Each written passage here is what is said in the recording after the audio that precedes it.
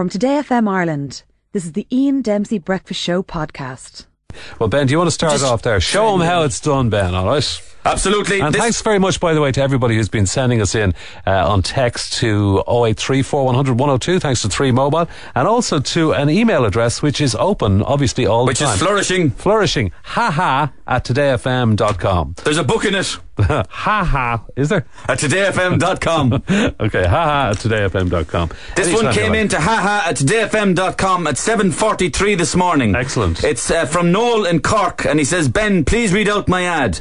For sale, complete set of encyclopedias, 45 volumes, excellent condition, €1,000 ONO. No longer needed, just married, my wife knows everything. One of my favourites, an oldie but a goodie. Thank you, Ben. Ro, morning. Hi, Ian. How's it this going? one comes in from Eamon in Galway. Right. Hiya, Ro. I bought a teddy bear yesterday for €10. I called it Muhammad, then sold it for 20. The question is, have I made a profit?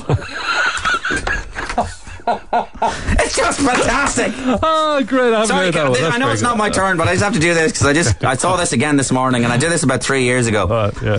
This is from Viz. Nissan Micra drivers, recreate all the fun of the fair by simply attaching a lighted sparkler to the roof of your car. Hey presto, you're at the Dodgems. That wasn't on the list, but I just love saying that one. All right, Daniel.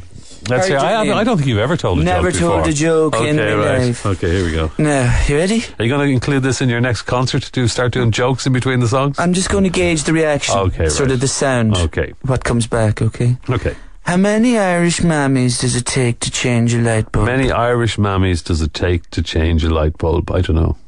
Sure, don't mind me, love. I'm grand here in the dark.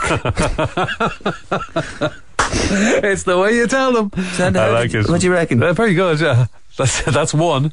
They have to suit you, though. That's the only thing. Right. Well, that's right up my street, isn't it? I wouldn't go down the Lenny Bruce route just yet.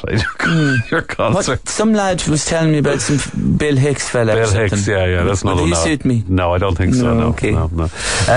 Ben, give us another one there, will you? Ted goes to the doctors suffering from extreme flatulence. The doctor asks him to take off his trousers and lie on the couch. Then, to Ted's horror, he produces a 6-foot pole. What are you doing with that, doctor? Asks Ted. I'm going to open a window, says the doctor. It could happen. It could happen. Ro, one final one, and then we've got the Pixies. Yeah. Oh, brilliant band. Bloke sees an advert in a pet shop. Talking centipede, €5,000. He buys it, takes it home in a small box, and after 30 minutes opens the box and asks it if it would like to go for a pint.